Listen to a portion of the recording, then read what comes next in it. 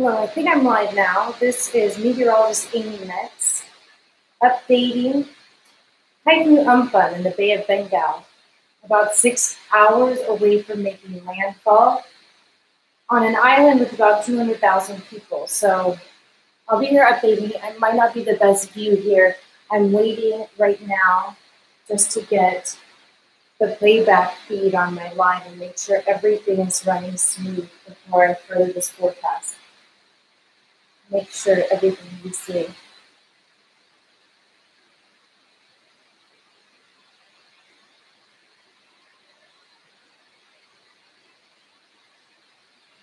Okay, so I can see a little bit here. Now I'm going to go ahead and give a really quick view of the forecast that I'm going through and then kind of slow it down here through all these tabs. So wide scale view, I'm looking at what's going to be pushing and pulling this system. There's not much in the way. I do see all the cold mountaintops there. That's a good thing for helping degrade the system and downgrade the hurricane or typhoon, but in the meantime, it is still very strong. So as far as strength is concerned, at the core, we were just, I was just updated that it's now around category 2 at the core, 105 miles per hour. And looking ahead for landfall, I have the toggle over this where it's blinking. And you can see right now, just 32 knots. But looking ahead, just 6 hours, right where I've been assuming this would make landfall, just based on what I'll show later. We're seeing what is in the ballpark of 103, 105 mile per hour winds right there. So that's category 3, super typhoon status. That's very damaging. So if there are 200,000 people population there, I'm going to go ahead and play through this model. It's one that I've been agreeing with well. And I have this green screen behind me. I've been trying to get this running, but it's not quite ready. So in the meantime, I'll use what I have. And again, I'll play this, showing the landfall there on that island. And heading up to more populated regions of India and Bangladesh, between Dhaka regions. And so this is just one model's forecast that then shows us by the weekend things would be returning more to normal. So the things that will drive this and help me decide where this will be turning and moving is temperatures. They always want to move toward the warm air. It kind of drives and fuels these types of storms. But all of the mountains here, that's going to be a factor in downgrading it as well, by way of wind shear, that I'll get into a little later. But first, I want to take a look at all the statements and exact times, because this is just 6 hours from now. This is through the India Meteorological Department. I've been really happy with their statements. I think they're doing a really good job showing that 85 knot winds. So that's equivalent to 157 miles or kilometers per hour. And that is very damaging. So right here in what is a populated region, some of these areas, I hope everybody's evacuated, because not only are we going to worry about these winds as high, but of course the storm surge will be there as well. And again, just to kind of look at the winds and think about what we'd be dealing with there with the 97 mile per hour or 157 kilometers per hour forecasted there at landfall. We'd be in the ballpark of pretty strong damaging winds. What a lot of people would be calling category 2 winds or category 2 hurricanes. And I did post a story on my Facebook this week about a place in that same region that did get swept away by water. So unfortunately, that's the biggest, I think the biggest threat to that region east of the eye wall. Otherwise, it's these wind speeds. Now, these have already been felt. That was on the coast of India earlier today. So that's enough to do tropical storm force winds that can drop tree limbs, kind of cause damage, and then have the heavier gusts that might knock down a tree or do further damage. But changing again here, looking at the temperatures, that's where it's going to be heading toward, is a region of higher temperatures. So these are the sea surface temperatures, and that's not really a mechanism here that we can decipher because all of those temperatures are the same. So then I'm going to go through and do things a little slower now after I come back to the wind speed forecast and go over the wind shear, because this will be downgrading in the next few days a lot, and I'll show you why, and especially at landfall, downgrading a lot right after landfall.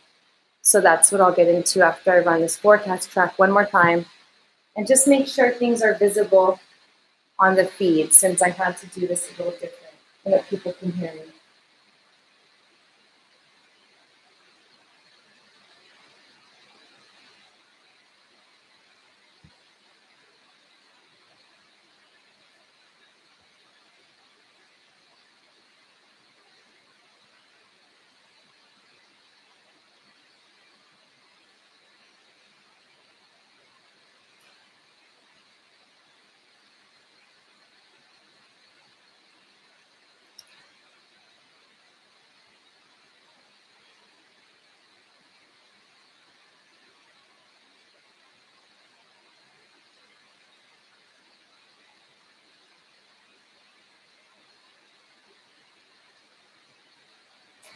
Okay, so it looks like everything is visible. I'm glad to see that at least. And soon enough, I'll get this green screen up. So about sheltering, I shared some things on my Facebook page about some shelters that were in place, even with livestock, options for livestock to go.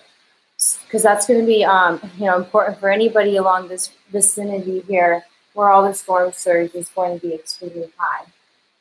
That's definitely one of my biggest concerns with this. And then the whole Dhaka region here, where there are about 15 million people living, that could be really flooded around some of those lower lying areas closer to the waterways. And the damaging winds, there will be some gusts that are stronger than what we have forecast. Some of those stronger gusts are in the thresholds of Category 3, which is considered devastating winds. And so I want to go through more of this forecast here, though, because the good news here is that, yes, it downgrades quickly, rapidly. The wind speeds are going to go down. So anybody that's living near, more closer to Dhaka, things are not going to be as bad as we're seeing here. It's going to rapidly decrease because of all the mountains and also the wind shear. So now I'll jump back into that wind shear that I skipped over earlier. Just wanted to make sure everybody focused in on the exact forecast track first. And now this is what is called 24-hour shear tendency. I'll try to get the entire thing into view before I start this. All the information here. So we can see this is Amphan here in the Bay of Bengal. And we have a bunch of colors, a bunch of numbers and lines, and these are really important in forecasting tracks and also knowing, is this storm going to get worse, is it going to get better, and when? And here we have some good news. Things have even changed since I saw this last. It updated in the last few hours. So decreasing shear is here, and I'll send what shear is in just a minute. But we're going to know that that's close to Amphan. And we'll also know that low shear numbers, these are in knots. I didn't quite get it, but up here it says the shear is in knots. So lower values around 20, pretty low. High values would be, more like 40s, 60s. 60s is really high. And around mountain peaks, that's normal that there would be wind shear. Because what wind shear is something that destroys hurricanes by bringing in winds that don't match that cyclonic flow. So we saw on satellite, everything's just cyclonically flowing around this storm. All of a sudden, the mountains intermingle with the storm and start disorganizing it. So wind shear just means, one example I can give is if there's this pole right here on the ground, the low level here is going to be having a flag going one way at a certain speed. And then midway, it'll be going a different way, maybe a little faster. And up top, a completely different way and even more rapidly. That's wind shear, and that's pretty normal in the atmosphere. But with hurricanes, typhoons, these cyclonic storms, they start organizing, and that's where they get intense. When they're all those winds, top to bottom, are moving the same speed in the same direction at the same time, that's no wind shear. That drives hurricanes, typhoons to continue strengthening, and without outside forces to kind of disassemble that organization or cool down the temperature, then it just keeps on intensifying. So right now, the good news is that we do have this shear that will begin affecting it. Those outer bands on the satellite, they go, way up. Well, they're starting to get closer to this higher shear. So eventually they'll start intersecting, and there are plenty of mountains here where we are seeing these 30 to 40 values. That's also good news. And so as this moves north and does make landfall, we have plenty of reason to believe that it's going to decrease in intensity rapidly, leave behind some rain. It's going to linger on all the way to the north, to the east.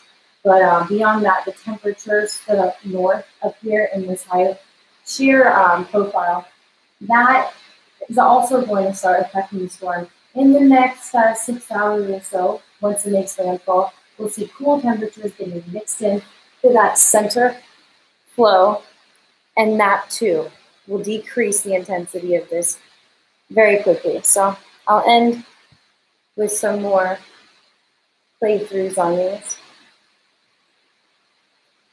And I'll go ahead and add anything, all websites, to the description on the video.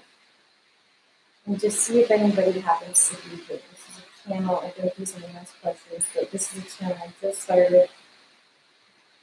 So nothing here. I'll go ahead and share this on the other outlets I've been utilizing and continue to keep moving forward so that I can provide severe weather forecasts around the globe. And on that note, I'll take a little spin around Windy app on the globe and just take a peek at what else is going on and what's been here just before I leave.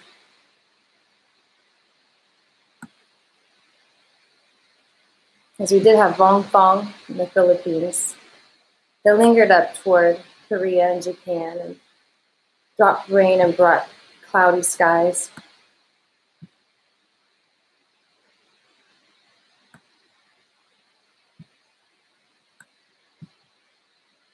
Not much going on between here and Hawaii right now, besides one other cyclone. Pretty standard this time of year for them to skirt up the tail of Alaska there, and then drop down some rain onto the coast afterward.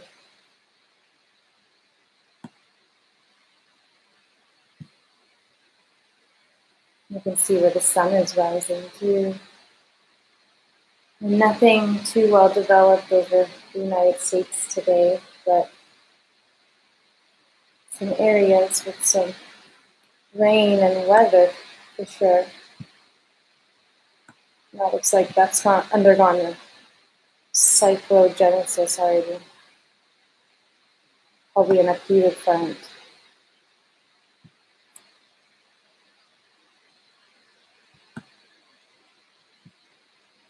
So I've been focusing a lot on this Bay of Bengal. You know, it's the first typhoon they've seen in 20 years, and yeah, it's not looking too good. I wish it was better, but I am glad we have all these resources available. Look at these amazing satellite images. You know, if we just understand how to use these and start sharing them, I think that can help a lot of people. So we could see these things coming well in advance, and with the right information, the right tools, we can understand where they're going well in advance. So I've been really happy with that Indiana Meteorological Department. I definitely recommend anybody go check them out. One more forecast of the big one right now.